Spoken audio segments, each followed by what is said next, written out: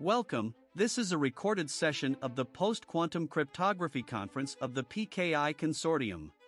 This conference would not have been possible without our sponsors Entrust, HID Global, and PQ Shield, and the organizational support of the Post-Quantum Cryptography Working Group of the PKI Consortium, in particular Entrust, Logius, TNO, and CWI. And now let me welcome Jaime Gómez García. Every time I try, I never quite get it right. He's an expert in telecoms, blockchain, quantum technologies, and has spent a long and extensive career primarily in financial services.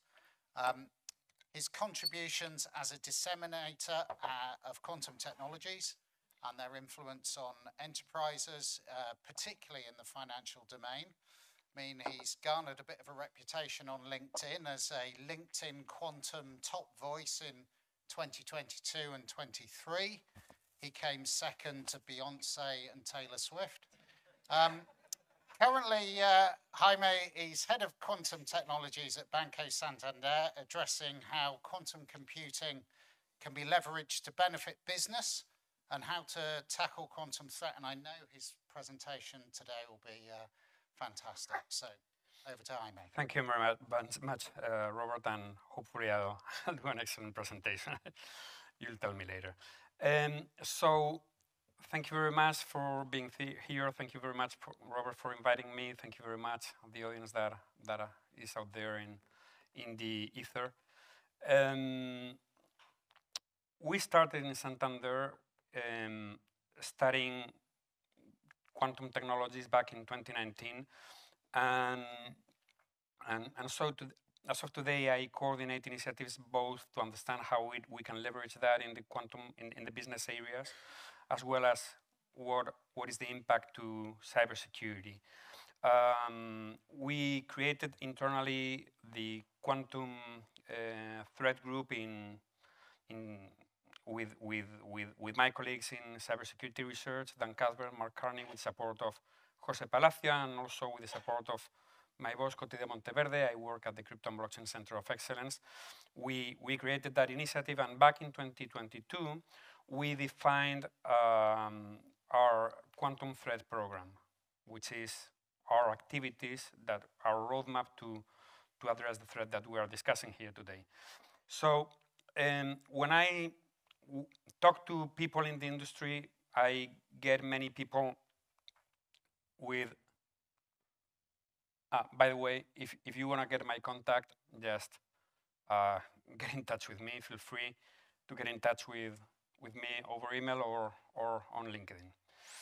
So basically, our intention, as Anita and Bill were mentioning before about collaboration, is to collaborate, to explain what we have learned in our path, and basically we want to help any of you who might be professionals in different organizations thinking, hey, I want to create my quantum readiness program, my quantum threat program, whatever you call it, but you may be willing how to start or what are the steps. So here we are to share our experience.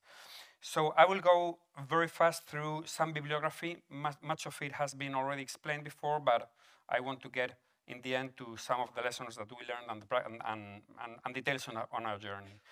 So obviously, one of the first places you need to look at are at Dustin, Bill, and their colleagues at NIST, because they are doing a great effort, and basically this is the main source. The Post-Quantum Cryptography Forum in Google that Bill and Dustin is coordinating, and that Bill mentioned before, is very interesting also to learn from real practitioners in cryptography. Obviously, you also need to watch out for the different cybersecurity agencies. We've had some of them today. Some of them, obviously, different US ones. ANSSI from France, we saw them. The UK ones. ETSI is making very good documents. ETSI, for those who don't know them, are the equivalent of NIST in Europe. And if you want to start understanding what this is all about, I would recommend you this document from BSI. This document provides a very good background on anything you need to know about quantum, the quantum threat, and post-quantum cryptography, and QKD, and everything. So if you're not knowledgeable, read this. And if you want to get, if you think you are ready to get hands-on in deploying a quantum threat program or a quantum readiness program, maybe the best source is this work from the Quantum Readiness Work Group of the CFDIR in Canada. This work is led by Dr. Michele Mosca, you know, an institution that we should worship. And when I say you must read this, it doesn't mean that you should not read anything else, but these are the main sources, and all of the others are going to complement them, and I will go into that a little bit later. So I don't know how I get the laser here. Anyway, in this document you're going to find a proposal for a quantum readiness program. They divided this in 2 stages with 6 phases: preparation, discovery, risk assessment, risk mitigation, migration to new quantum safe cryptography, and validation. But most importantly, this document also has very good annexes and appendices, providing you with questions you can ask your vendors to understand the roadmaps, and this kind of assessment is very valuable. You're not going to be able to transition if you do not understand what your providers are going to do or how they are going to help you in transitioning. And also the annexes up there, they are very good examples and templates like this one that are going to help you frame how you're using cryptography in your organization today so that you do not miss anything. So it's full of examples and full of done exercises that you can look and work on them to start doing your own. The World Economic Forum created also two nice white papers, 2 very nice white papers. I'm proud that my colleagues Dan Cuthbert and Mark Carney have been collaborators of both of them, and by the way, I advise that they're going to be making in Black Hat in London in December a very nice talk on some of the work that we are doing. If you can be in Black Hat, I seriously recommend that you watch what they have in hands. So in this paper, the World Economic Forum suggests that you do a 4-stage program: define, identify, plan, and execute, with a lot of focus on engagement of your organization. And if you're in the finance sector, the FSI-SAC Post-Quantum Cryptography Workgroup, which, by the way, is meeting tomorrow here in Amsterdam, so thank you everybody for coordinating, getting all of us together in the same town, the same days. The FSI-SAC has created these 5 documents, also with different guidelines and feedback from many banks around the world. And as well, they also provide an idea of a roadmap in 6 phases that come to talk about discovery, assessment, modeling, and remediation. But yeah, there's many different recommendations, and they are not all exactly the same. I think we need still to mature a little bit to come down to some higher level consensus. I agree with what Anita said, so it is better that we work in different places and then we later coordinate rather than waiting for everybody to get on the same page at any point in time, because otherwise we would not achieve it. So what did we do?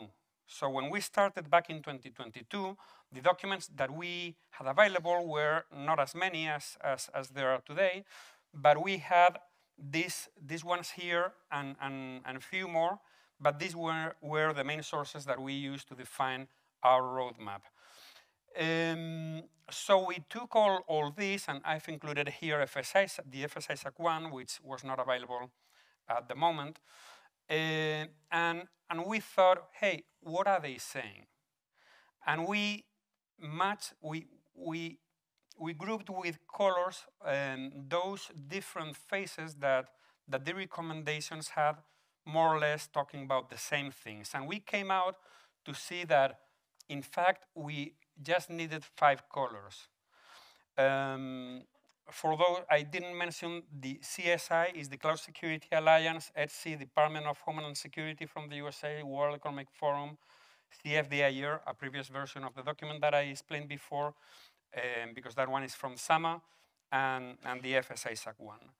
So and another thing is that if you see, even though everybody agrees that awareness is important, only 2 of them put it as a specific phase. And with regards to the question before on whether we are not starting too early to generate awareness, I think we are too late in generating awareness, because awareness is something that we have to do constantly. And I did not put here our timeline, but awareness is throughout all these years in our timeline. It's the longest activity that we're going to have. And that's it, by the way, that is what I'm doing here today as well. So once we had a rough idea of what we wanted to do, we defined our main goals. You can define your own, but I guess probably everybody would agree with these goals here: to make your organization a quantum-safe enterprise, and to do that smooth and efficiently, and to change the way cryptography has been unmanaged so far. So we need to start managing cryptography instead of having it, yeah, don't bother me, it works. And basically this is the summary of our quantum threat program. 5 phases: education and awareness, where we try that our organization at all levels is understanding what we are trying to do, why we are trying to do, and what the program is about. And obviously you're going to need engagement. But to gain engagement, you need to do awareness before. So there is no engagement without awareness. And we can talk about any other thing, but the most important thing today is that you gain engagement. All the rest, discovery, etc., forget about it. No engagement, you will not discover anything.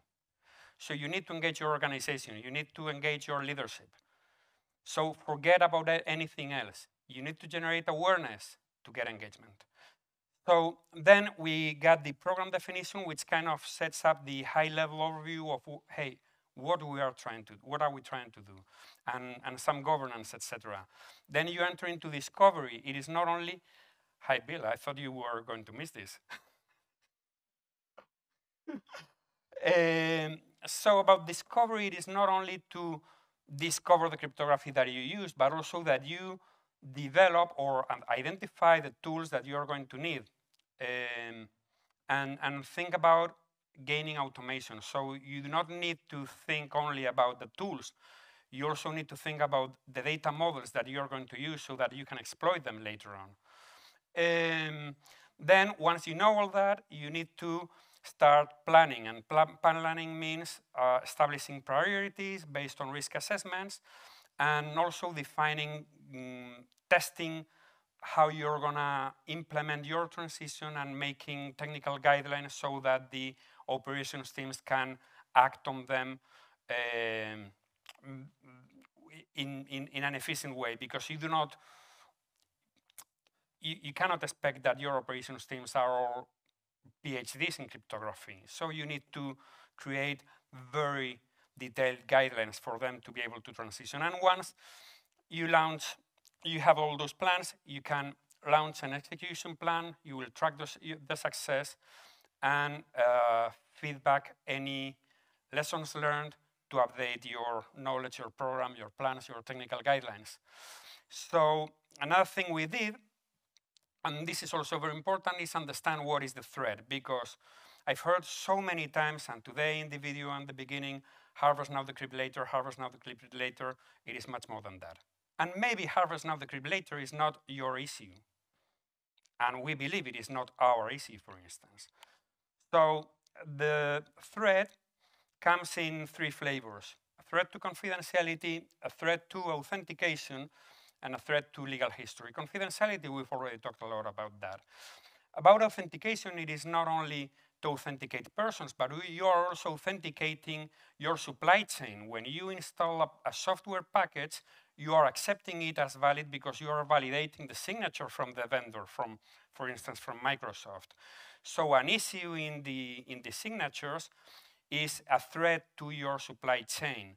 But also on the legal history side, a threat to the signatures means that if you are signing contracts digitally, when you sign a contract, you hand one piece to the other signing party. They do not need to harvest anything. They have the contract, they have the signature, they have your public key. If they can calculate from the public key the private key, they will be able to generate fake manipulated contracts. And if you want to invalidate them, you will need to invalidate every single contract that you have ever created. So there is a big impact to all your signatures from a legal perspective. And you also need to take care about that. So with this, and this is just a sample, you take down all those high-level threats and narrow them down to different use cases. And with these different use cases, you kind of make your risk analysis. We did our risk analysis with regards to how long does that use case need to remain secure, how available is going to be an attack from a third party, or how available is that data going to be available to external party, and what is the impact if the risk to that use case materializes. So if you combine, in this case, it's a multiplication, if you combine all these three factors, you come out, for instance, we came out that, and I've discussed this with other people in the banking sector and they agree, Harvest Now Defibrillator for us is not an issue. Harvest Now Defibrillator for us is probably a reputational issue. So what worries me most? That 20 years from now, somebody says that the account state of one of my customers today was whatever, or that the digital signatures in my contracts, all my digital contracts, can be invalidated. So from a reputational point of view, Harvest Now Defibrillator is important. From an operational point of view, I'm impacted by the signatures. And signatures do not need to be harvested.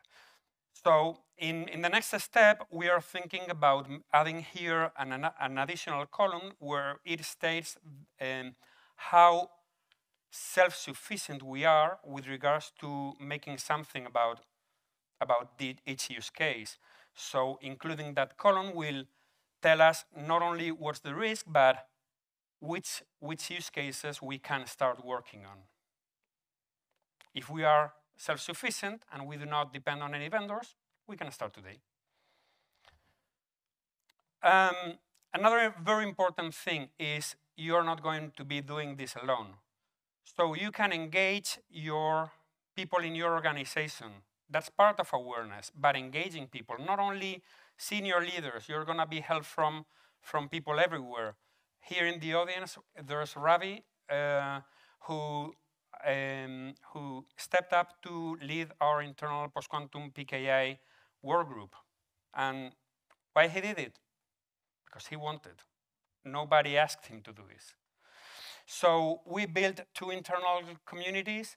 The Quantum Technologies community, this is a public community where we inform, keep up to date, and we have open discussions about anything quantum. And we created a private community, the Cryptography Practitioners community, where we have everybody working or knowledgeable about cryptography in Santander so that we know where they are. And we can talk to them, and we can send them messages, and they can make questions. Knowing who they are throughout the group is going to be invaluable in the future, in the forthcoming years, because we're going to need them to help us. We're going to need them to spread the word, and we're going to need them to put their hands and to assess the different works and provide their opinions and maybe lead the effort in their different countries. So maybe they are doing something completely different from this today, but you need to know who can help you in the future. And so as of today, we've created a number of different work groups. Obviously, we got a work group about discovery, which is not only about new tools, but also how you can leverage the intelligence that you already have about your state. For instance, surely many companies have vulnerability assessment tools. Maybe you can leverage that. So there's a lot of things that you can do already. I'll come back into that later. I'll talk about the cryptography standard in a while.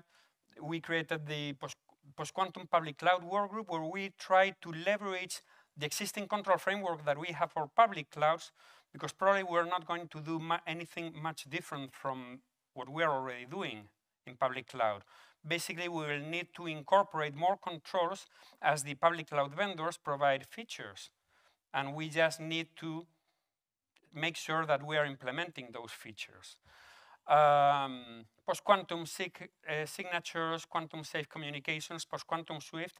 I think post-quantum Swift is going to be, for us, a small closed-loop environment where we can test all the interactions, all the use cases of cryptography in a known environment, make lessons learned to maybe later on go to other environments and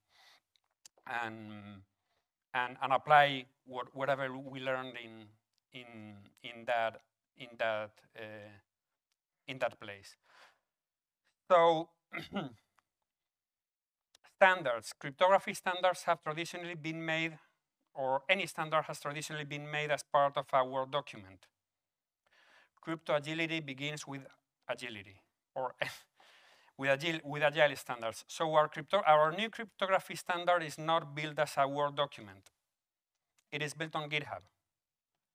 So we are building it with issues, with pull requests, with a collaborative effort from many people, and if somebody says something that they don't like, they can open an issue, they can open a pull request, or they can see all the track of discussions that we've had to arrive to a certain agreement that is written down there. But further than that, we are also going to incorporate here configurations.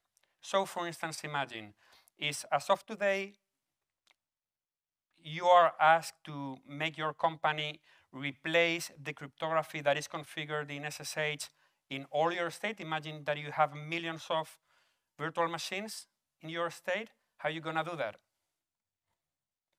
Complex stuff. But if those lines are specified in this repository and all those machines have a pipeline to pull from that repository, you change the definition of cryptography for SSH in this repository, and with some controls, semi-automatically, all your state will reconfigure. And maybe that can take, instead of years and lots of effort and a specific project, it can be BAU. And obviously, we are also doing a work like what Thomas has been presented. We are monitoring the performance and the impact that the different algorithms may have in our state. So when I see at this report from KPMG and BSI, if to different organizations, and the level of the organizations asked in this survey, they are good, big enterprises. So why are they not doing anything? Because there are no standards. My friend David Domingo from Indra says this is crypto procrastination. We did all that, and we believe everybody should make the same journey and there are no standards. You don't need standards to get it to work. So forget about the standards. There are so many things you need to do before standards are out. You're already late. Yeah, but reality is this. Here we're all concerned about this, but yeah, there's a lot of people that is concerned and they cannot engage their organization. And in fact, we are talking about a threat that is going to materialize the next decade, where many people is going to be retired, but they are short of budgeting today. So how are they going to push the organization? So I want to provide some hints on what we found useful. Yeah, obviously, if you look at the priorities for enterprise CISO in 2023, don't look for quantum, don't look for crypto. It does not show there. It is not there. So what you need to do is raise your voice, and maybe I want to discuss with you some of the messages that might be useful in this. Obviously, we all talk about that cryptography is expected to be broken by Shor's algorithm with quantum computers somewhere in the next decade. And we all know about Michele Mosca's theorem. But despite that, in this same survey, you see that what is the maximum duration for which information must be kept confidential in your organization? Over 5 years, 82%. When does your organization plan to begin transitioning? Not applicable, 32%. Maybe they believe they do not use cryptography. So unconsciousness is also a very important risk, because whether you know it or not, you are using cryptography. So 18%, 5 years plus. How long do you think it will take your organization to realize quantum resilience? 54%. So in summary, quantum safety will not be achieved in time by any of the survey participants. They are already late. And they're not starting because there are no standards. It is Dustin's fault.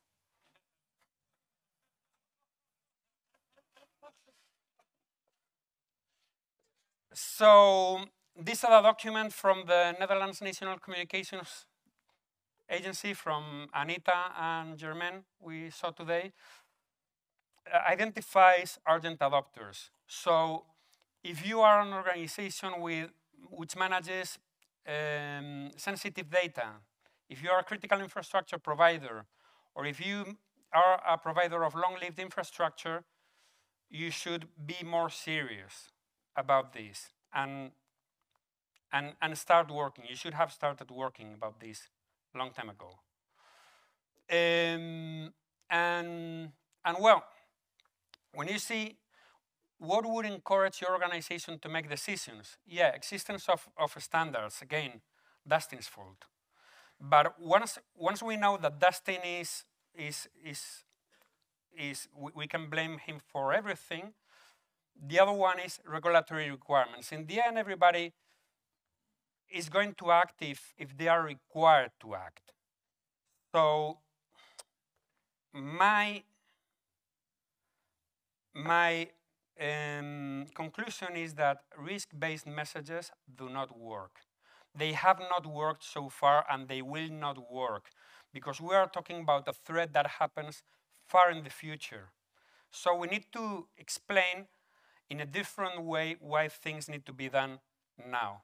So this example, I won't enter into details because Bill explained this very well, but the fact that probably the most informed government in the world about this is asking everybody to, hey, in 6 months, you need to give me an inventory of all your vulnerable systems, and in 7 months, you need to provide me a budget. You know, it translates a sense of urgency. Don't you think so? But most importantly, the timeline that the US government has established to migrate it themselves says that it is not about having transitioned your cryptography by mid-30s. It is that in 2025, US agencies need to start using post-quantum cryptography by default for software and firmware signing and for web browsers and cloud services. Almost anything. In 2025, the standards are not going to be out until 2024. This timeline is like crazy. And if they need to meet this standard, they're going to ask their providers to meet it. And if they can regulate their providers, they will do. So this request is going to come down on you. And surely nobody will be able to meet this timeline. But one thing is not meeting it, another thing is not trying. So remember, US agencies are required to use post-quantum cryptography by default somewhere between 2025 and 2027. Very tight timeline. And your industry may be a follow-up of this requirement. So going back to the latest document from the World Economic Forum, their advice is work on awareness and engagement, work in cryptography management, and again, collaborate. It is very important that we all collaborate in this. Your company is not going to transition to quantum-safe cryptography if your peers do not transition to quantum-safe cryptography. And thank you very much. Oh, no, you can. I don't know about you, but I think LinkedIn got it wrong. Taylor Swift couldn't have done that. So thank you, Jaime. In today's complex, fast-paced world, you need a partner who can help secure your digital transformation so you can drive your business forward confidently. Someone who can fine-tune and integrate the secure technologies that enable mobile identities, digital payments, and a hybrid workforce. You need a partner who will have your back so you can stay focused on the road ahead and accelerate your organization's growth. Entrust, securing a world in motion.